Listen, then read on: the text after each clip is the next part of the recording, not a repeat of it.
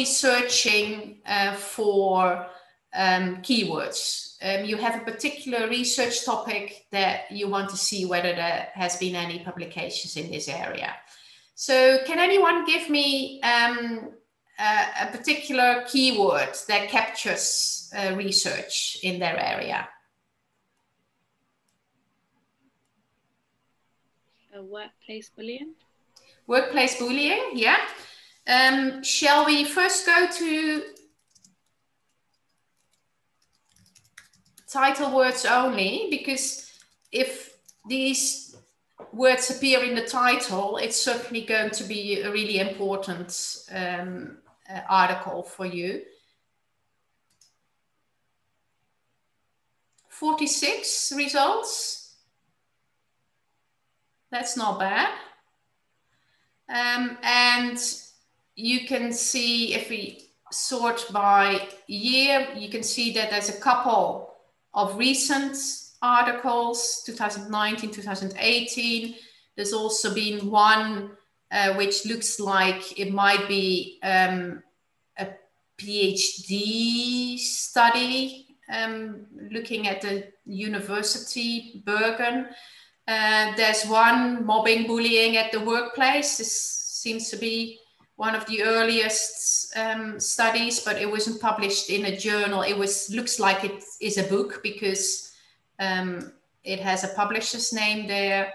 And then if we sort on publication, we see that the publications in Journal of Occupational, and the problem with Google Scholar is that it doesn't list the full journal title for some journals, so you can't see the full title here. Occupational medicine, so you see that it's not just being published about in management and business, but it's also being published in medicine. So this gives you a good way to find literature from different sources as well. Interestingly here, Pakistan Business Review, a specific journal I haven't heard about, but this was about nurses in Pakistan, so it makes sense to publish it in a country-specific journal. So if you decide, okay, there aren't enough results when I search for title only, you can also copy these keywords to the keyword field, and this searches not just in the title and the abstract, but also in the full text of the article. If Google Scholar has the full text, it doesn't have the full text for all of the articles, but for many of the articles, it will have the full text. I'll do that right now, but you will see that there will be a lot more results. So we're going to stop the search quite quickly. There will be more than 1,000 results because it will search for work, place, and bullying. You don't have to separate the keywords with any special, with a comma or a semicolon or whatever. That's not necessary. It's not necessary in any of the databases. But what you do need to realize is that every database has a different search syntax. So what works in Google Scholar might not work necessarily in Scopus or the Web of Science, or what works in the Web of Science might not work in Scopus. So in the manual for the software, I give an overview of specifics of the search syntax for every single data source. What you're referring to with the asterisks is what they call wildcard searches. This works in Scopus and the Web of Science, but it doesn't work in the other data sources. And there's technical reasons for that I won't go into, but it doesn't work in all of the data sources. But the details on what works and what doesn't work are available in the manual. There is one other important thing to know, is that just like with Google itself, if you want the words to appear together, you will need to quote the results, because otherwise it will search for work, place, and bullying. And it might appear anywhere in the article. And most articles in business and management will have work somewhere in the article. So you get everything in the field. So still a lot of articles. So this is not going to help you much if you want to get an overview of key articles in your field. So what you could do is limit by year and say, I only want articles that have been published in the last 2 years to see what the latest research in the field is. That already gives you far fewer articles. 228 is still quite a lot. So you could also say, well, my supervisor has told me that there are maybe half a dozen core journals in my field that might include articles that are of high quality. So you could include a journal title as well. I think I'll go with Journal of Organizational Behavior. And then what I will do is I will go for bullying rather than workplace bullying, because they might not use the exact same word. Okay, this looks far more manageable. We've only looked for articles in the last 2 years in Journal of Organizational Behavior that deal with bullying. And this already gives you some ideas of why you might want to do a title word search, because this article is probably not going to be very relevant for your search, although ethical leadership, normative conduct, there might be something on bullying in there, but probably not crucial. This one, probably not. They might mention bullying somewhere in the article, but it's not crucial. That one, probably not. On the other hand, I saw another one which was about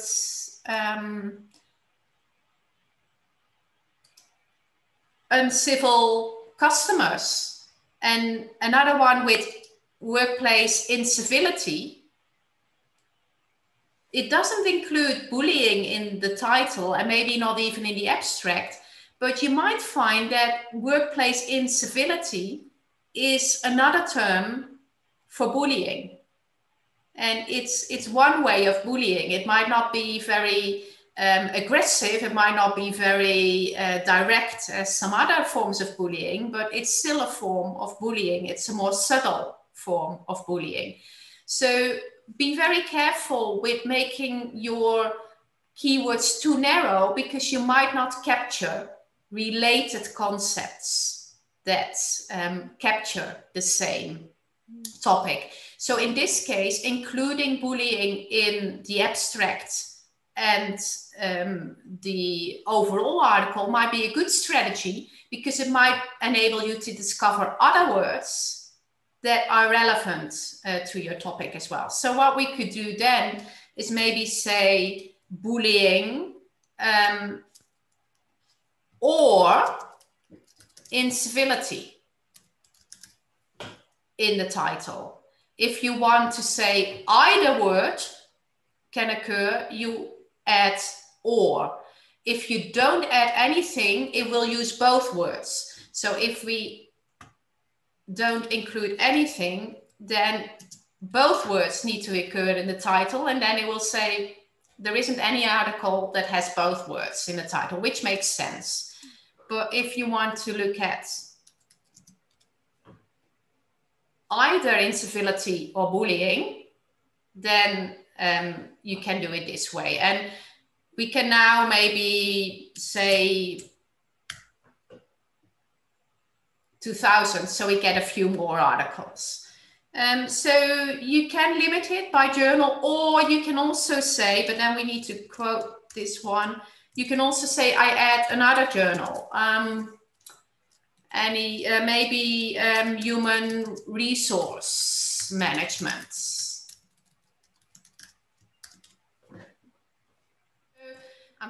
We've asked for articles with either bullying or incivility in the title, appearing in Journal of Organization Behavior or Human Resource Management.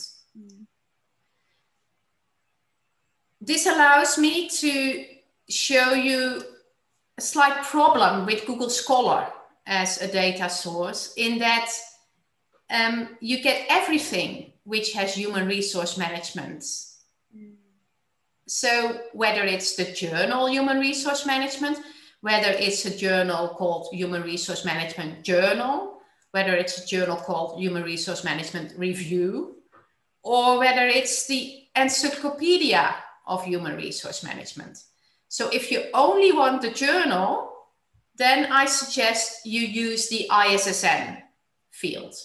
So figure out what the ISSN of the journal is and use that. And then you will only get the journals, rather than also getting other journals that have the same words in the title, or books or conference papers. And that's a way to uniquely identify a journal, because obviously there are loads of journals in business and management that have management in the title of the journal. So you will get lots of different results as well. However, if you go for another data source, like for instance, Microsoft Academic, you can click the other data source and Publish or Perish will keep the previous search, so you don't have to type it again. Let's see what Microsoft Academic comes up with. You can see here that Microsoft Academic is a lot cleaner than Google Scholar. Google Scholar covers everything that's available on the web, that's on academic type websites. But it might also sometimes include really vague working papers or conference papers, or even presentations, or it might include some duplicates. Microsoft Academic is a lot cleaner. So if you ask for particular journals, it will give you only those journals, and it will give the complete name of the journal. It will give you the complete title of the article. It will give you all of the authors of the article. So in this case, we find that there's one article in Human Resource Management, and most of the articles are in Journal of Organization Behavior. So it's already clear that this is a topic that's very relevant in this particular journal. Let's go back to the original Google Scholar search and say, okay, we have all these results, and we want to read the article that has the largest number of citations on a citations per year basis, because that's likely to be a really crucial article.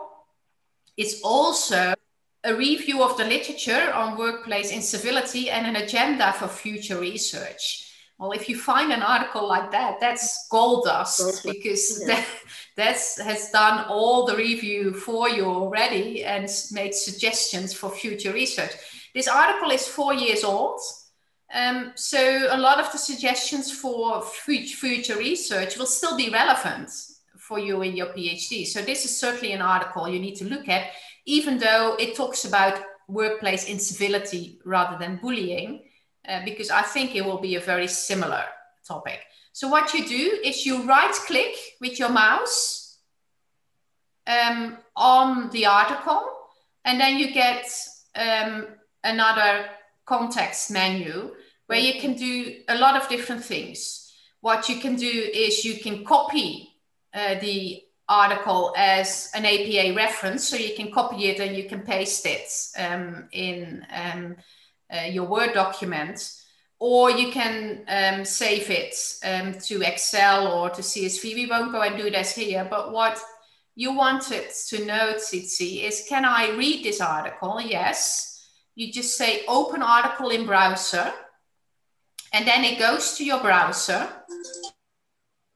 and you can't see that because I'm only sharing Publish or Perish. I'm not sharing the rest of the screen. Then you will see that it will take you to the journal article in question. So if you right click and say open article in browser, it will take you to the web page where you can find it. In some cases, this will be an open access article, so you can download it straight away. In other cases, it might be behind what we call a paywall. So you need to first log into the library and get the article. But I think there will be a session from the library that explains to you how you can set up your Google Scholar in a way that takes you directly to the library catalog. So you can link Google Scholar with the library catalog. And then when you say open article in browser, it immediately gets you to the article.